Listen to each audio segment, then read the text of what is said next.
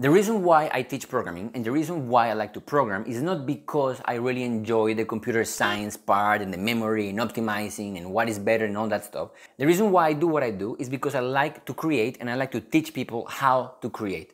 When you come up with an idea and you create a product and you give it to people and they use it, for me is like the best feeling I can have. So this is why I created this free course that we are announcing today, Firebase for Beginners.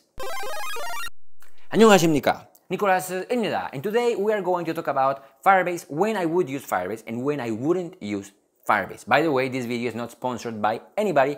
I just like to share the things I love. So, Firebase, if you don't know, basically allows you to make a prototype of your idea at super speed. This is because Firebase is like a backend as a service. And what that means is that they have many things that developers need, usually when they are making a website, and they have them ready for you to use. For example, they have a database ready for you to use. So you can just learn Firebase and use their database, and you're going to be able to make any kind of CRUD, create, read, update, delete, that you can think of. It's also even real time, and it's very, very powerful. So all that you can get without writing a single line of backend code, which is great.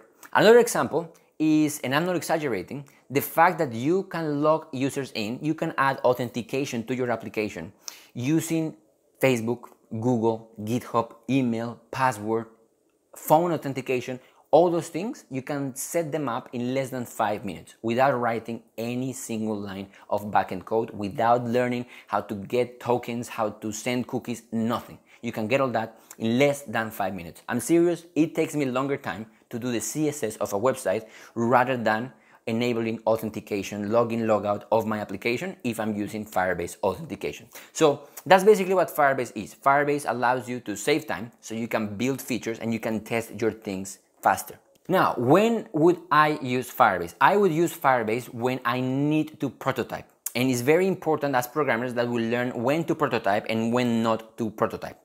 The thing is that because we're programmers, we know that we can make the backend, we can make the frontend, we can make everything. But just because we can doesn't mean we should. Sometimes if you have an idea, for example, let's say you want to make a Tinder for dogs, let's say, maybe your idea is going to succeed or maybe your idea is not going to succeed. You need to test the idea, right? So instead of learning and making the whole frontend and the whole backend and maybe taking weeks or even months, what you can do is that you can build a prototype. And this is when I would use Firebase, when I need to prototype. So what I would do is I would use Firebase as a backend. I will use their user system as a backend, their database as a backend, and I will just build a frontend, a very simple frontend with all the features that I need to test. I will give that product to people and I will see if my idea has potential or not. The benefit of this is that most of the time our ideas are going to fail.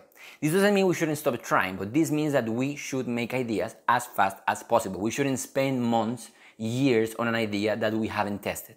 So this is why I really like Firebase, and that's because it allows me, like I said, to save time. So if I have an idea, I can just make a prototype. Instead of in days or weeks, I can just do it in hours, and then I can see if it has potential or not. That's the power of Firebase, in my opinion. Prototyping super fast. And that brings us to when I would not use Firebase. I wouldn't use Firebase for something that I'm going to build as a real life product that I'm sure is going to succeed and that I have tested before. So for example, if I was going to build a Tinder for dogs, first I would make a very simple prototype on Firebase. I will give that prototype to people, and if they like it, then I will take the time, the weeks, the months to make my backend and to make my frontend. This is not because Firebase is limited. This is not because Firebase is slow or nothing at all. This is because of control. When you are using something like Firebase, which is a backend as a service, you lose control. You get speed, but you lose control. And when you're making a big product, when you're making something serious, like for example, my website, nomadcoders.co, I want to have control of everything. I want to have an admin panel for my users. I want to decide which server I want to go. I want to decide literally everything. When you are using Firebase, you don't have this option because, again, you are gaining speed, but you are sacrificing control. If you are somebody that likes to create and has many ideas and likes to test, I would really recommend you to learn Firebase from our free course or from somewhere else, because it's going to really allow you to think of something, make it, and test it, which is something very important. And like I said, you wouldn't waste months, days, weeks. You can just have a prototype in a couple of hours, which is great.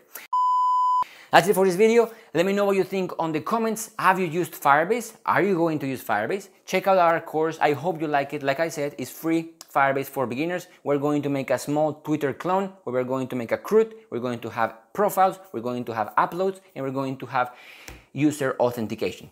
Thank you so much for watching again. Don't forget to be happy. Don't forget to eat kimchi. 감사합니다. 사랑해요. Bye bye.